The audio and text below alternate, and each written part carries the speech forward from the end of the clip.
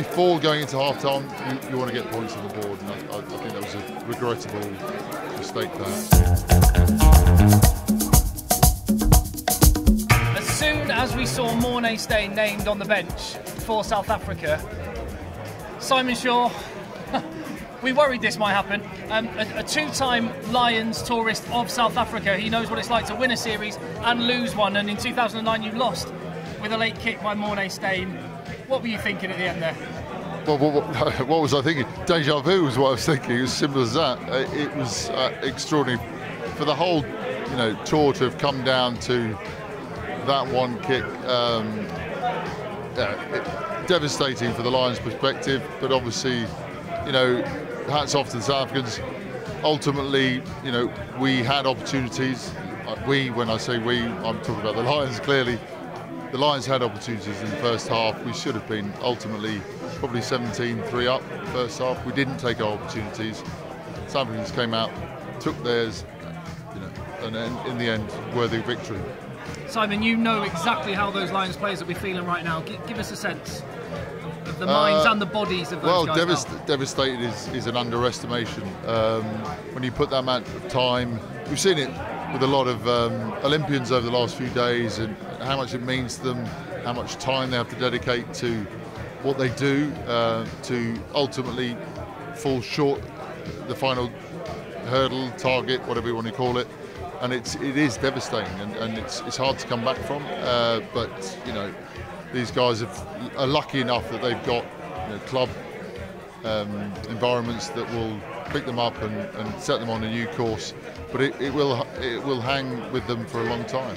12 years is the next time they'll have the opportunity, and for most people that won't come around. So it's tough. Before the game, Simon called it. You said there'll be stretches on the field, there'll be guys going off, there'll be claret spilt everywhere. It was absolutely like that.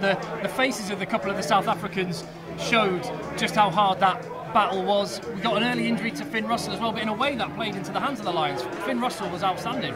Finn Russell was outstanding, and you sort of, unfortunately, when something like that happens, you sort of look back, you reflect, and you think, well, maybe we should have used him, not him necessarily, but maybe Marcus Smith in a previous test to perhaps unnerve the South Africans, because that's exactly what he did. He posed a number of questions that unfortunately Bigger couldn't, because of the style of player he is. He made a massive amount of difference. Not enough, unfortunately, on the day. I'll tell you what, let's get the thoughts of James Haskell right now. He was part of the commentary team for this one. Over to you, Haskell.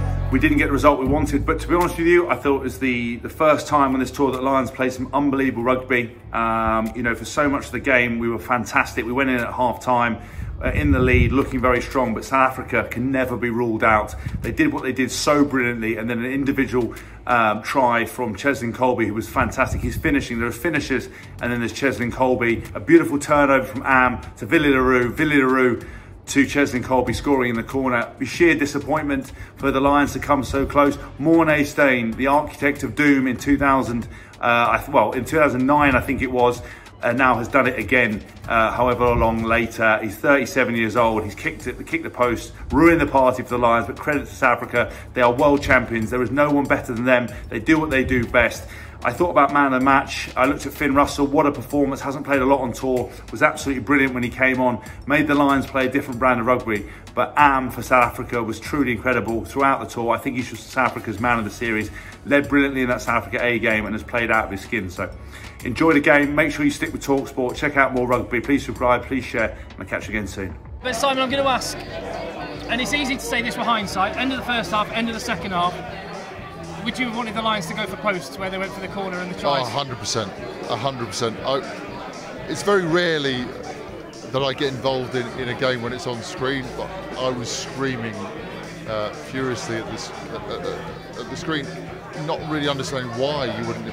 I understand momentum is a big thing in international rugby, but when there are 3 points on offer in such a crucial time of a game, just before half-time, in such a game like this where points count for everything, why not take those 3 points? I felt that was a critical period.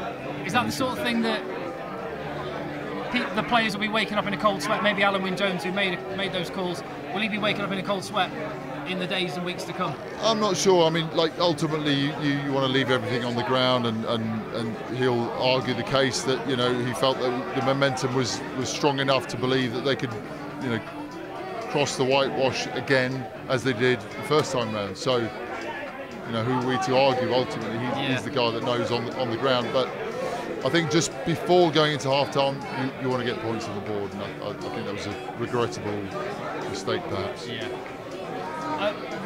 Huge world-class occasions of sport like that is when world-class players come out, and the try from Cheslin Colby, that guy's an absolute freak, isn't he? He had no right to score that try. Well, he's a freak, and it's a pity we didn't see the freak more often in this series. Like, when you see something like that, you wonder why the hell South Africa don't pass him the ball more often. But there you go. You know, he made the difference. We had, you know, the Lions had an opportunity in the first half. We didn't take it; they took theirs. That's the difference at high-level sport. Yeah, there were some decisions to be made by the referee, and I actually thought the Lions tried to speed the game up, but the referee held that as well. And I can only imagine the pressure he must have been up given what's happened the last couple of weeks. He actually made for a great test match today. Yeah, 100%. I think the audience, everyone watching this Lions series, deserved that. If he hadn't, you know, we'd all be wondering, scratching our heads, wondering why we all spent so many days and hours watching the games that we have done.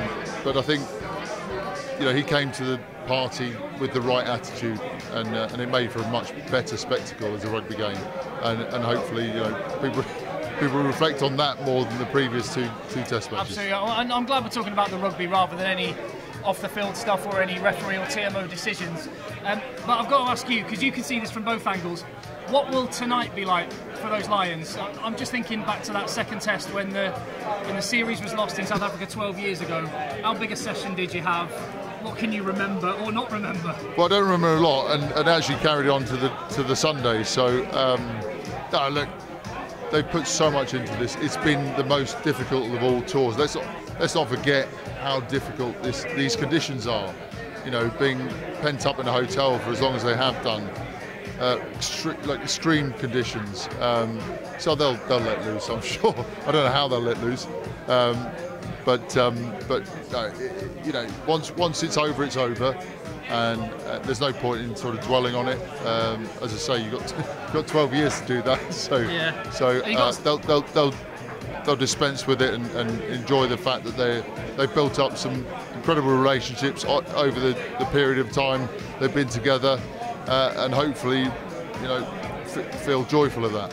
The 97 Living with Lions documentary has been brought up by so many players on the Lions tour at the moment, by fans, and it still gets mentioned. I've got to ask, are they the same trousers you wore when you were They're an awful lot tighter, awful lot further up my waistline. I literally paved the way for Simon Cowell. Thankfully, no, these are a lot lower set and they're a lot baggier. Well, thank you for having us at the M Restaurant in Victoria. It's been lovely. Pleasure. Top steak, and thanks for your time, Simon. Thank you very much for watching and following the Lions tour in South Africa with us on talkSPORT. Hit like and subscribe.